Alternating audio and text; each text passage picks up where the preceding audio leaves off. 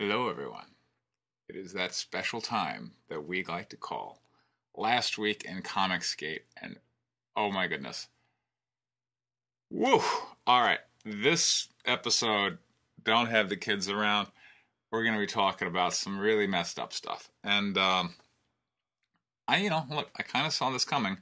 If you go back and watch the episode, info card to my own video, Let Your Freak Flag Fly, I was talking about, how they had kind of thrown off the air of normalcy, and Comicsgate was now very much embracing this kind of edgelord image. And once you embrace that, and that becomes your identity, and you're no longer restrained by the need to seem normal, well, the conduct just gets more and more and more outrageous, because whatever was outrageous last week is now kind of passé this week, and we really have to up the ante. So this week, the ante was definitely upped, which we're going to get into. And, it's unfortunate because otherwise it was a pretty strong week, I think, for Comicsgate.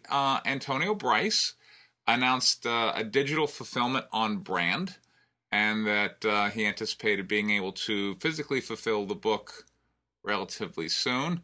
Now, there was some grumbling on my side that the resolution on the PDF that Antonio sent out wasn't up to spec.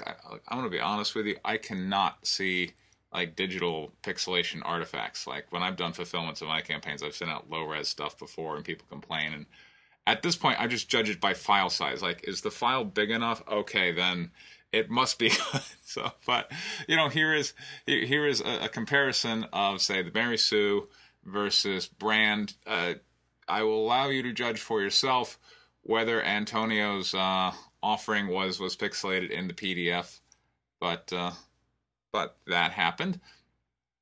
And a couple of campaigns were launched. We had Sweetcast launching a sequel to Downcast, and we had Cecil launching Cash Grab. Now, and this kind of goes, I think, to Comicsgate's long-running goals when it comes to when you're about to launch a crowdfunding campaign. I think these guys could really teach a course, and and it would certainly be a very controversial but informative course about how to launch your crowdfunding campaigns for success. Because if you read conventional books, they're probably going to go out and share your artwork and talk to influencers. For Comicsgate, it's when before you're about to launch a campaign, go out and get in a fight on Twitter. It is just a gold mine, or YouTube, as the case may be. So, in the run-up to Sweetcast launching his campaign, he put out a video where he singles out a very minor comic book figure, Stephanie Cooke, who was, essentially saying, hey, we in comics shouldn't really be trying to compete. We should all just try and get along. And, if you really sit back and look what Stephanie Cooke said, it was kind of naive and Pollyannic and somewhat anti-capitalistic. She's like, this idea that we need to compete is just an artifact of capitalism. And she's certainly a little woke. And so, I guess she made a relatively easy target. We have a new infamous on the horizon. Here comes Stephanie Cooke with her desire that all comic book people should just get along, and well, that just can't stand. So, Sweetcast took a bit of aim at that, and Richard C Meyer kind of amplified that on his channel. So, getting the signal boost, getting the mob frothing at the SJW Blood in the Water before launching Downcast. So, tip of the hat there to Mr. Stoker. And before we get into Cecil, because we're going to be talking about Cecil here quite a bit, let me do some other news. Crypto Creates, who, again, there is a case pending for criminal cyberstalking against the Warcane member Pan, and Crypto is the primary victim that the state intends to put on the stand in that cyberstalking case. And Crypto forwarded on Twitter that Pan had, posted pictures of, oh, hey, went to my local comic book store and checked out this super cool comic book, but that the store Pan went to was actually Crypto's store, which is 2 hours away from Pan. So Pan, according to Crypto, drove 2 hours out of his way to go to Crypto's local comic book store and then took a picture and posted it to Twitter, and this, haha, see this? going to your store, punk. I'm going to your store. Pan does some stupid things with a criminal trial pending. I gotta say that is absolutely brain dead. I mean, look, maybe you got a really sophisticated lawyer who's just going to totally beat that case, but that does not look good to a jury. I'm going to tell you right now. I mean, particularly after looking over the 100th dildo meme that, you know, Pan has forwarded or put out or by the members of War Campaign. Oh, yeah, and then Pan, it's that, if I was your attorney, I think I would quit. Sorry, that's horrible. But that happened, and then we have Cecil. So, before Cecil launched his campaign called Cash Grab, which was a retool of a campaign from last year, maybe the year before, called Cash Grab, which, you know, that was before I started reporting. I'm not going to get into the intricacies of why the first Cash Grab fell apart, but essentially there was a clash of personalities over drama. I know, it's hard to imagine from the Comicsgate crowd. But this time we had, you know, a retool campaign with people who were very loyal, ever so important, to Ethan Van Sciver. And so now we're going to launch Cash Grab, the redo. And running up to that, Cecil was kind of picking a fight with John Delarose, who was himself being very provocative on Twitter. So there was some customer that JDA would, or no, but a person. Let's call him a person. JD will call him a concern troll, but essentially saying that John, you know, this person on Twitter was attacking John for not being professional and whatnot, and made the statement that John had lost a customer. And now, previously, coming back to Sweetcast, John Delarose says that in a comment on one of Sweetcast's videos, that someone left an address which was the actual physical address of one of John Delarose's relatives, and John Delarose asked Sweetcast to take that off, and Sweetcast declined. And then John Delarose escalated by saying, hey, you, if you don't take that off and something bad happens to somebody in my family because of you, there's going to be all kinds of repercussions, and I'm going to put your name and address out there and the whole bit. And then Mr. Stoker relented and took the comment down, but War Campaign did a lot of, oh my God, JDA's a doxer allegation. And so now JDA, being very much a troll himself out there trolling for attention, plays into that and makes a comment to this other Twitter user who said, you lost a customer. He's like, no, I have your personal info, and I cross-referenced it with my customer list, and you're not a customer of mine. Touche. So into this wade Cecil, who then says that, you know, John Delarose is doing all kinds of unprofessional conduct and that he is basically hurting the industry for other creators. Meanwhile, I don't know how because I wasn't involved in this Twitter feud at all, but people brought me up, and the comment was that White Lily was just a rehash of Captain Marvel, which I thought strange, and specifically made this comment that Comicsgaters really want books they can read with their family and not, you know, political propaganda or, you know, clumsy attempts to get a Netflix deal. So I thought this comment was apropos for the material we're about to discuss in regards to books you can read with your family, because Cecil launched Cash Grab, and this does not appear to be a book you could read with your family, much like Super Harem doesn't appear to be, or Monster MD, or, you know, a number of other Comicsgate books, really. But and before we get to the Cecil launch, Nick Rekieta, from what I understand, was a bit inebriated on a Twitch stream and was expressing sentiments that he was upset that Vic Mignogna basically didn't come on his channel or Twitch stream or whatever and badmouth the defendants in the defamation case that essentially Mr. Mignogna has lost, except for a possible appeal, or, you know, a possible win on appeal, in which case the trial will go back to trial court.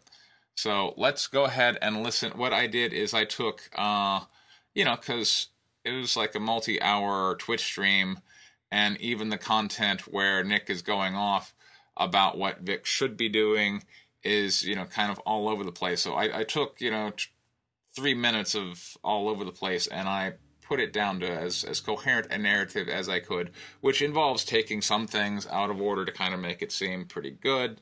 I've done my best. Those who have witnessed the Twitch stream in its entirety have, you know, basically characterized it as Nick Rekieta is saying, hey, gosh darn it, Vic Monogna, you need to come out here and support those of you such as myself, such as Yellow Flash, such as Tug, who are fighting for you, and you need to call the defendants some very mean names. That's what you need to do. You've already lost your reputation. Why don't you do this? So the clips I'm going to play, while edited, I feel very much characterize accurately what Nick was attempting to say. So let's give that a listen real quick. How many friends of yours say, I'd love to be friends with you, but, you know, the image. Fuck off.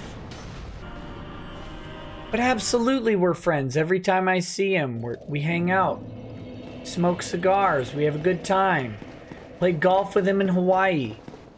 Fuck everybody else. Guys, I have pictures of me and Vic playing golf, and I can't fucking post them. You know what that's like? Vic hasn't made them jealous. Let's be real. I have!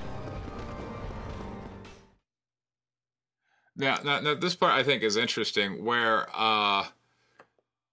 Nick is saying, hey, it's not Vic and his lawsuit, which I encourage, which caused the defendants to become jealous of, I don't know what the defendants are supposed to be jealous of in this case, but I'm just going with the words Mr. Rekieta put out there.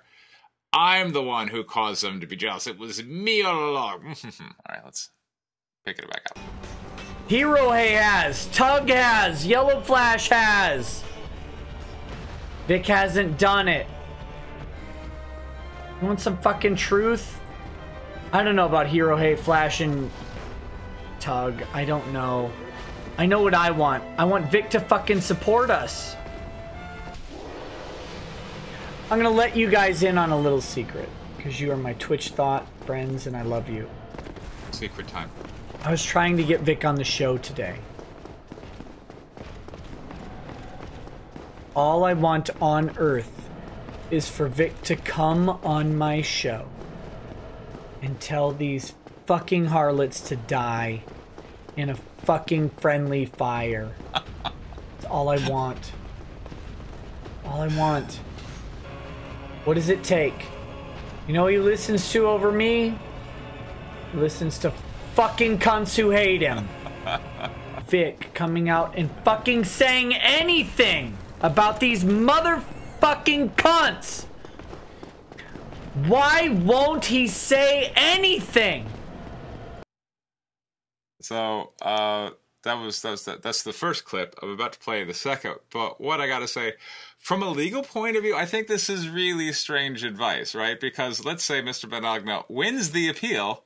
Okay, that doesn't mean he wins the case. That means they've overruled the judge throwing the case out of court. Now it has to go back to trial, at which point, if Mr. Monogna came on Nick Rekieta's stream and said, yeah, you know, Monica Real and Jamie March are just a bunch of fucking cunts, like, it's not going to play well in his story that he is just this innocent person who is being viciously maligned for sexual misconduct, right? I mean, take a leap of faith with me here. I don't think that's going to sound good in front of a jury.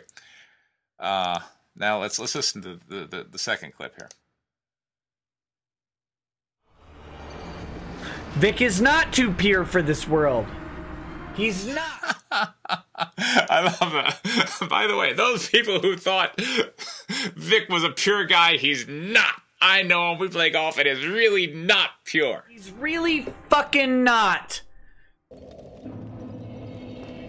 He's a normal guy. He's a good guy, but he's a normal guy. Pissed about this stuff like everybody else is. He just won't come out and fucking say it. I don't want him to say thank you. I want him to say Monica Rial is a fat pile of shit. I want him to say Jamie Markey couldn't leave the house if there wasn't a ham sandwich involved. That's what I want!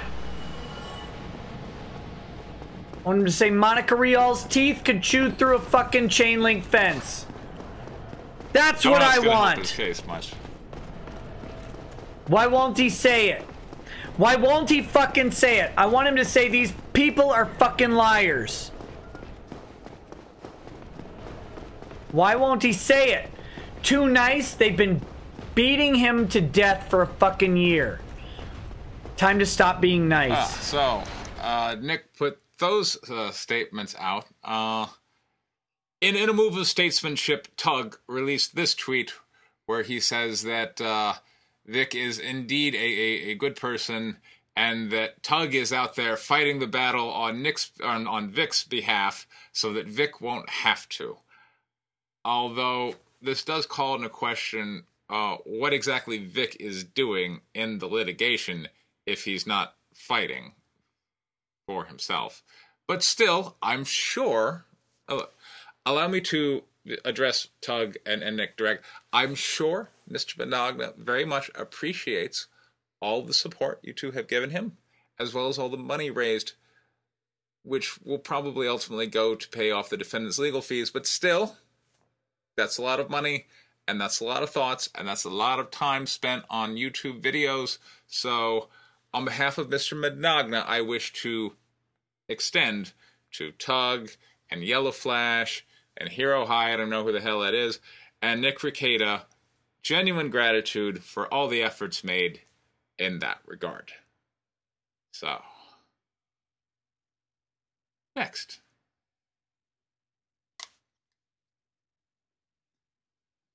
All right, let's now get into looking at the ins and outs of Cash Grab. So,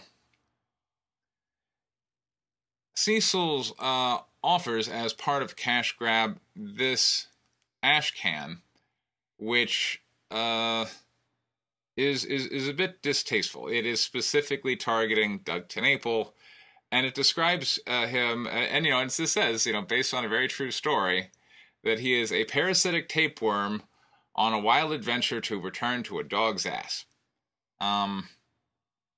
Definitely spicy. And, here we are, attacking a fellow creator. And really, first of all, what did Doug TenNapel do to Cecil? And secondly, how is Cecil able to throw stones? This is, Cecil is not an artist. He's not even really much of a writer. This is literally a cash grab for people who are just fans of Cecil, and I guess don't like Doug TenNapel. So I guess Cecil is providing some fan service here to people that just deep down just really hate Doug. It's hard for me to interpret this as anything else. But,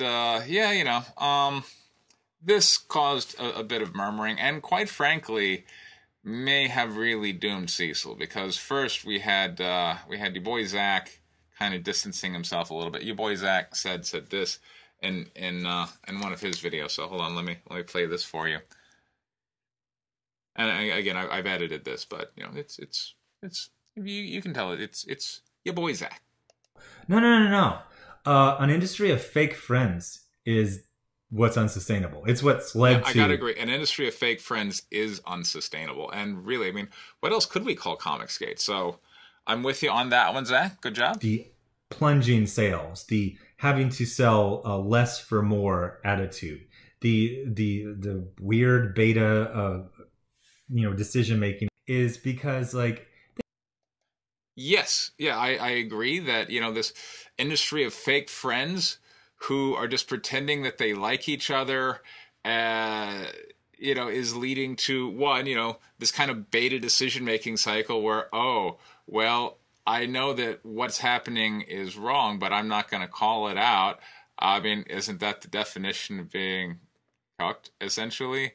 And that it is leading to, falling sales, and that now that sales are falling, they have to try and milk fewer backers for more money. So I'm totally with your boy Zach on this one. Think about it. They're doing their job not very well. And they're making comics not very well.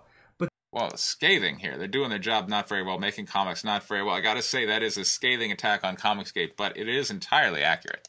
Then they have this whole other side job of constantly like monitoring each other and just like everyone in the industry for wrong things. He's right. They do waste a lot of time just monitoring each other and everyone in the industry for wrong thing. I mean, I'm surprised that Richard C. Meyer is coming out like this, but whew, he's finally letting the truth fly here. Doing their little night letters. I don't have a time to write a night letter to anyone. Okay, so here's how you get comics to be amazing. Right. You hire based on merit, hard work, intense competition. That is a recipe for success, along with some luck. There you go. So, just as I've said previously, you know, capitalism and embracing capitalism and competition and just giving up this idea that you're a community, that you all have to support each other is the way out of this mess. If you want to make an outstanding comic, you have to hire based on merit and not loyalty. I absolutely applaud Richard C. Meyer. Way to go. Yes. So, and, you know, I guess perhaps taking a lead from your boy Zach, Ethan had some pretty strong words for his friend Cecil here. Let's listen to Ethan's takedown. All right, here we go. And then you've got people who should be on our side who sit there and decide that they're going to fire into the, you know what I mean? We're going to fire into the dugout. We're going to fire into our own trenches. And by the way, I think that was a great comment, fire into the dugout, because it's called, you know, Dirtworm Doug is firing into the dugout. So I got to give Ethan some points for creativity there. Take out our own soldiers, our own limited army, because they're not being good enough. They're not good enough. They're not doing a good enough job fighting back against the massive corporations that have been taken over by SJWs. Oh, they owe the customers so much more. Let's kick these guys in the shins when they fuck up even slightly. These people are scabs and parasites, obviously. I don't need to say it. You already know it. When you see these guys who are Comicsgate or Comicsgate aligned or have the same goals as us, actually actively making content specifically to pick on our own guys, and even if you disagree, even if you don't like these guys, even if you are, you know, if you're, I don't like that guy, he's aligned with this guy, I don't like that, to actively try to destroy that guy's business is pretty fucked up. It's just, I don't know how to say it. It's just like, wow. You want to kick puppies? Is that what you want to do? Okay. I mean, Ethan was taking no prisoners on that one. He just absolutely came out and just, you know, told Cecil how the cow ate the cabbage. Like, how dare you attack someone who is, you know, CG adjacent, or, you know, whose values are CG aligned and is one of our limited soldiers fighting back against the SJW taken over corporations of Marvel and DC. Like, why would you make content specifically attacking one of our guys? Even if he's affiliated with people you don't like, you shouldn't do that. So Ethan attacking his longtime friend Cecil, and this pretty much doomed cash grab, you know, right from the get. Okay. All right. That never happened. That never happened. No. Ethan did say those things, but he didn't say them about Cecil. He said them about Comic Book Cut and me. The person that Ethan was defending was Jeff Hicks, saying, oh, well, you know, you're kicking him in the shins for screwing up even slightly. You should just love Jeff Hicks because despite the fact he may be associating with people you don't like, he's on your side. When it came to this very direct and rather distasteful attack on Doug TenNapel. Oh, and by the way, those comments by your boy Zach, also, that wasn't about Comicsgate. That was a follow-up to what Clint said about Stephanie Cooke. So that was Richard C. Meyer attacking, you know, Marvel and DC SJW culture. When it comes to the community that is Comicsgate, I guess Richard C. Meyer is fine with the lack of competition there within that industry. So let's hear what Ethan actually did have to say when it came to launching Cecil's cash grab live on his stream. All right, take it away, Ethan. Right now, we've got okay, I shouldn't do that. And there's John Malin with the Cholo hat. Let's hear it. Okay. I shouldn't do this. There it is. I'm gonna do it. I'm gonna do it. Dirtworm Doug decided to launch his own spite campaign against Comicsgate on Kickstarter. Fuck this. By the way, I had to ask, what does he mean by launching a spite campaign? And apparently, like, in the rankings for money made or whatever, like, when John Malin launched the Huerta cover, well, that allowed Graveyard Shift to move up in the rank of whatever, and therefore, according to Ethan, well, then Doug TenNapel had to launch his campaign to sell off overstock inventory so that he could move up, and so he's calling that a spite campaign. $17,614 in the first 36 hours. That's pretty embarrassing. That's pretty embarrassing, Doug. Sorry about that. Cecil's going to beat it in the first 30 minutes. Cecil is going to run his little motor scooter right over your fucking head in just a few seconds here. Cecil's cash grab graphic novel, $15,100, $16,500. It is only a minute. It's only going to be a few seconds before Cecil utterly destroys Dirtworm Doug with a book about Dirtworm Doug, right? $1,000 a minute. Over $1,000 a minute. Absolutely historic, guys. Get in there and back. Doug TenNapel decided he was going to try to do what John Malin did with his spite campaign. He fucking failed. Let's see those spite emojis in the chat right now. The brand new spite money emojis. This is spite money, Dirtworm. You shouldn't have fucked over Comicsgate. This is where it is. Comicsgate, ladies and gentlemen. I get... How did Doug fuck over Comicsgate? I still want to know. What? He offered products and people bought it, and if they later ended up not wanting it, they got a refund. How was Comicsgate fucked over? Please. Unless by Comicsgate we mean Ethan, and by Doug wasn't loyal to Ethan. Right? Oh, well, that's how he fucked over Comicsgate. I mean, Ethan. Shouldn't have fucked over Comicsgate. This is where it is. Comicsgate, ladies and gentlemen. Join this movement. This is where it all happens. Let's go over here and look again. $17,614, okay, in 36 hours. All right, let's double check this right here and see where we're at. Oh my goodness. Yeah. Oh, my goodness. We're edging up on that. Back big. Get the $75 tier. Go get Daddy's belt. Yeah. One. I'm doing double, so people. Oh, can we get him on full screen real quick? Ethan? All right, so Ethan fully embracing the Dirtworm Doug attack on fellow creator Doug TenNapel, and encouraging everyone to back the comic book not based on its merit, but based on who it was attacking, and specifically saying, get this money in to spite Doug. You know how you spite Doug? You give Cecil a bunch of money. That'll show Doug.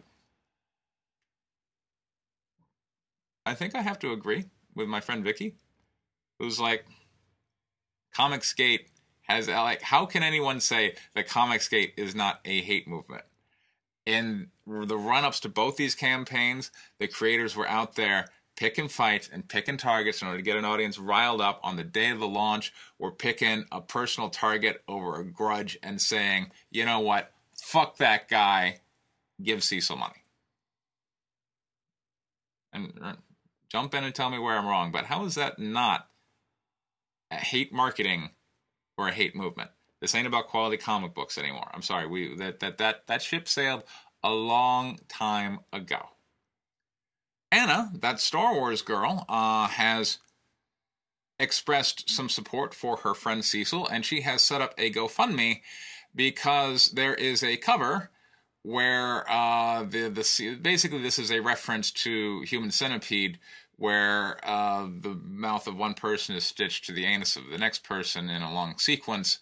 And at, I think, the $3,000 tier, you get to be the person who's there in front, and Anna wants someone else's mouth to be stitched to her anus as she is in front of the Cecilipede, or I don't even know how you pronounce that. And so she has set up a GoFundMe and encouraged her backers to give her money so that she can be there on the cover in support of her friend Cecil. So way to go, that Star Wars girl. I appreciate you looking to support your friend. Let's give her a hand for that one.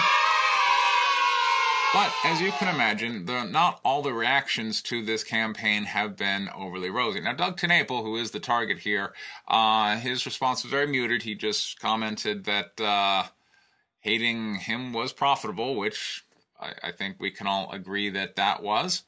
But Mike S. Miller, it was just kind of disgusted with what was going, as was Edwin Boyette, who not only launched a tweet, but I believe is on his own channel pointing out that this kind of targeted harassment of an individual violates Indiegogo's terms of service and encouraging Indiegogo to pull that campaign down. And I gotta say, this is the natural consequence of letting the freak flag fly. When outrageous behavior becomes the norm, and now you have to top the outrageous behavior, eventually you're gonna cross a line and you're gonna get deplatformed. I mean, YouTube and Indiegogo, Twitter, these are not known to be campaigns which, or platforms rather, which will just allow anything goes from anyone regardless of whether it happens to be hate speech or not, right? I mean, these guys are absolutely courting disaster here, but so far it's paying off pretty handsomely. Cecil, I think, made over $40,000 so far in his campaign, so hooray for Comicsgate. I want to point out that Ethan's behavior here is really not all that shocking if you've been following him. He put out a tweet in support of War Campaign and saying that their memes usually walk the line of good taste, but we're usually kind of within the good taste realm after somebody from War Campaign did this tweet of Bean that I talked about a while ago. I went ahead, at the time I was in LA and I didn't have a chance to record, but now I have had a chance to record it. And this tweet, by the way, is still up, despite, Twitter's terms of service after like 6 weeks. So whoever says Twitter is being overly harsh in terms of banning people, hey, I want you to explain this tweet to me, all right? So here we go. This is someone who's taken Bean from Pennsylvania, a former customer of Ethan's, and animated her face and put a voiceover dialogue describing her clitoris. Not for the faint of heart. Let's give this a listen. My clitoris is 2 inches long. It looks like a little penis.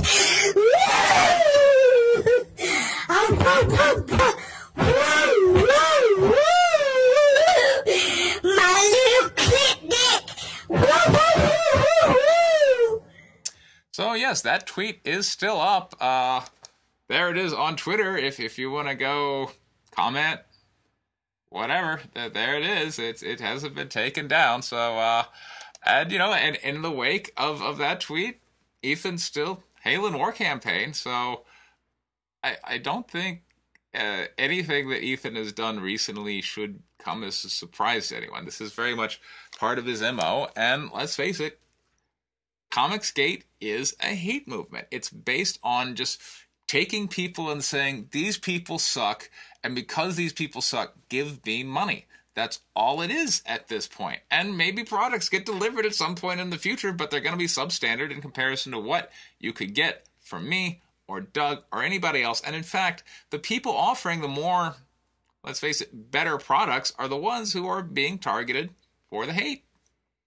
Unless you're super loyal to Ethan. And then you're going to be attacking other people on his behalf. That's how it all works. Whew. Well, let's take a breather and decompress there. I do want to remind everyone that my campaign for White Lily Issue 4 Virgin cover is still up on Indiegogo. You are encouraged to go check that out. We did hit our $500 goal, but it's nowhere near any of the hate bucks. So, I mean, look, the marketing plan does work. I'm not gonna take that away from them. But just because you can get a lot of hate bucks doesn't mean you need to. So, I'm gonna keep marketing based on quality, and I'm gonna see what that does for me. This has been Press and Polta with Pocket Jacks Comics. Thank you so much for your time. Take care.